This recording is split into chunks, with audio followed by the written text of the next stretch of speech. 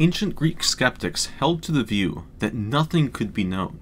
One of their arguments was known as Agrippa's trilemma. We're told to state a belief and then ask, wait, how do you know that? And whatever justification we give for that belief, because of so-and-so. We then repeat the question, well, how do you know that? This line of questioning will eventually lead us one of three ways. 1. An infinite regress. 2. A circle of beliefs. 3. Beliefs that don't have any further justification. The infinite regress, option 1, is like the story of the woman who says the world is on the back of a giant turtle, and when asked about what's the turtle standing on, she says, oh, sorry, but it's turtles all the way down.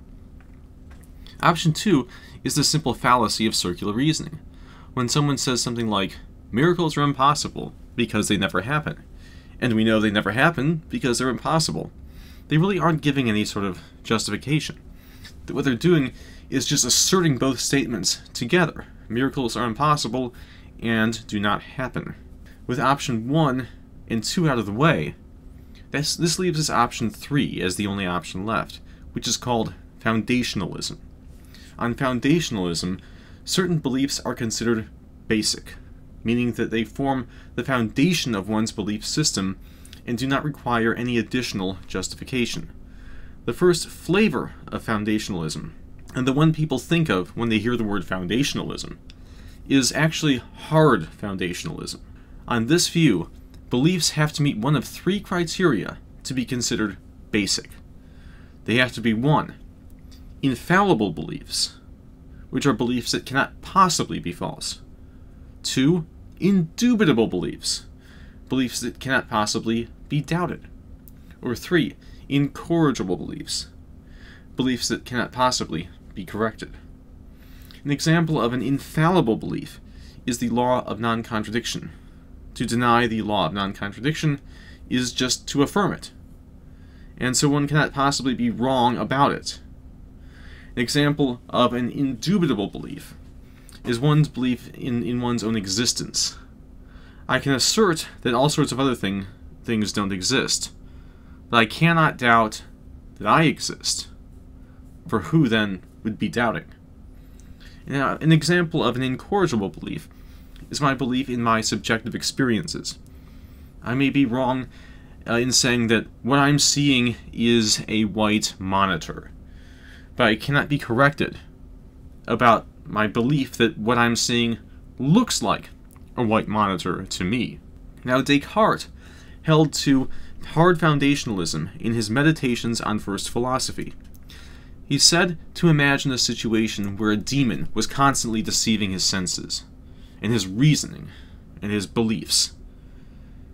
But even if he were being deceived in such a way, Descartes would have to exist in order to be deceived.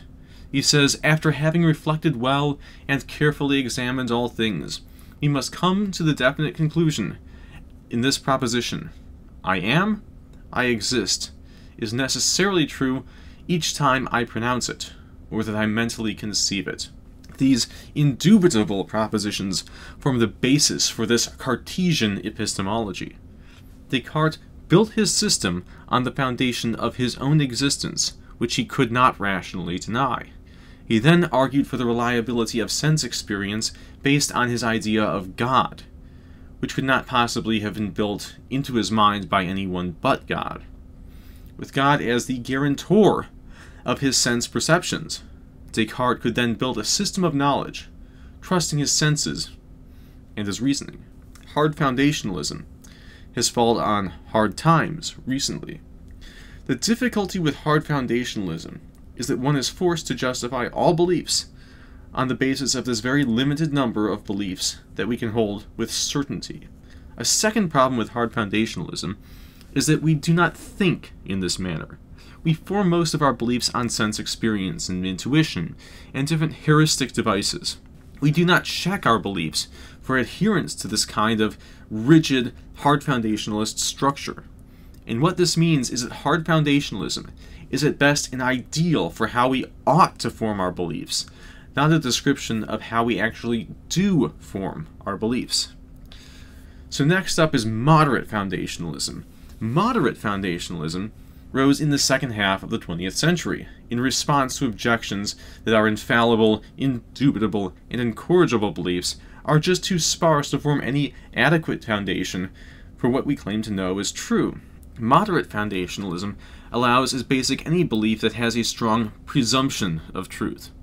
Now, the biggest problem with moderate foundationalism is the problem of arbitrariness. What keeps us from stipulating any belief which we cannot support with other beliefs as basic? Well, we believe this, I can't build it on basic beliefs, so that belief itself must therefore be basic. It seems like we could just justify any belief we want on this system.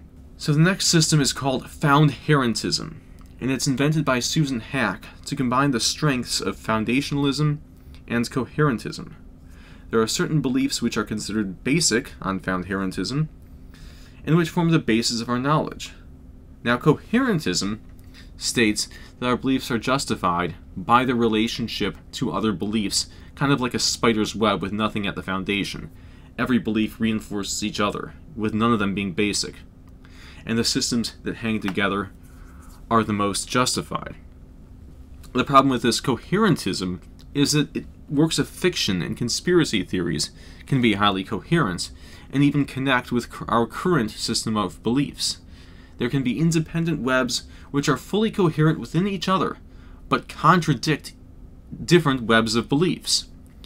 But on Foundationalism, these basic beliefs serve to anchor the coherent web of beliefs, to tell us which web of beliefs is correct.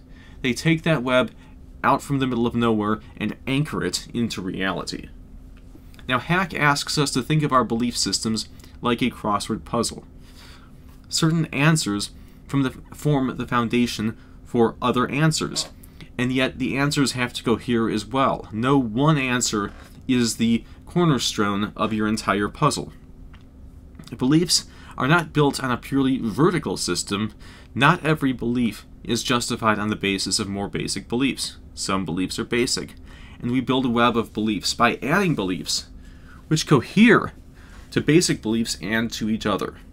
The system has coherence as its basis for justification, but basic beliefs keep the web from being arbitrary.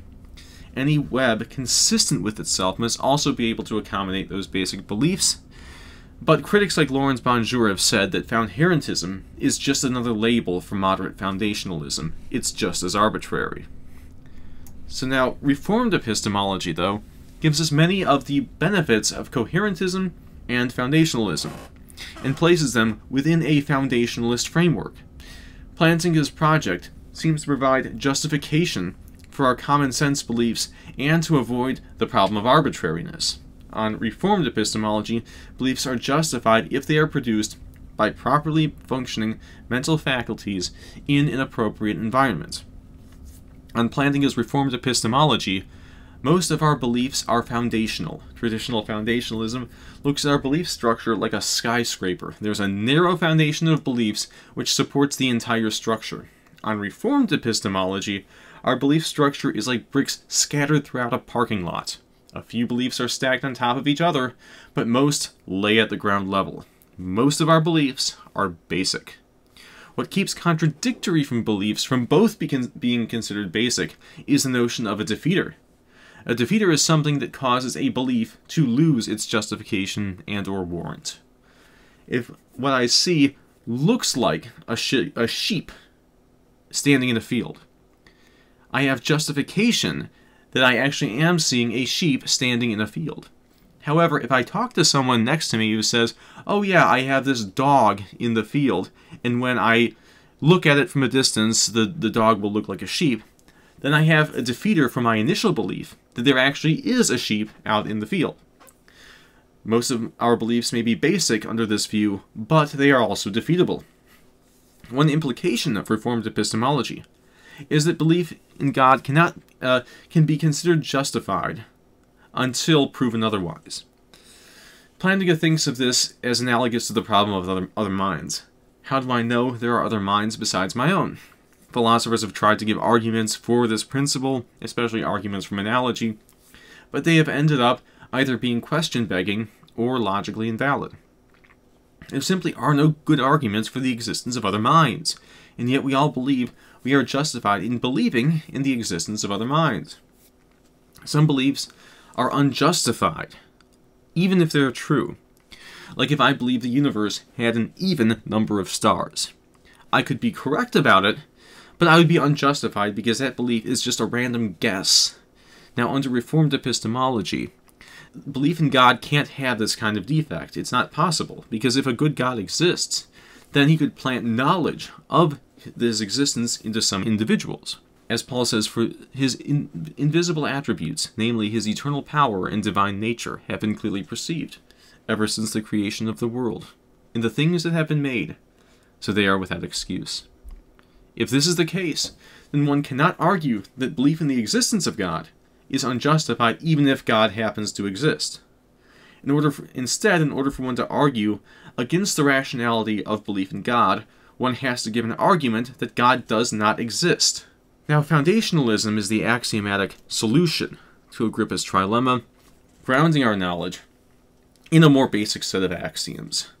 Coherentism and infinitism cannot form a basis for a formal system such as logic or mathematics, since they either form an infinite vicious regress or result in circular reasoning, and this is going to leave us with foundationalism.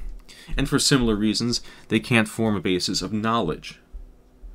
Now, hard foundationalism is difficult to accept because the foundation is just too narrow. There aren't enough of these indubitable beliefs to really form a full system of knowledge justified in it. Moderate foundationalism is just too arbitrary to work. Foundationalism looks actually quite promising, but it might degenerate into moderate foundationalism and doesn't make as much sense of our ordinary beliefs. But Reformed epistemology makes the best sense of our everyday experience and coheres the best with our common sense beliefs.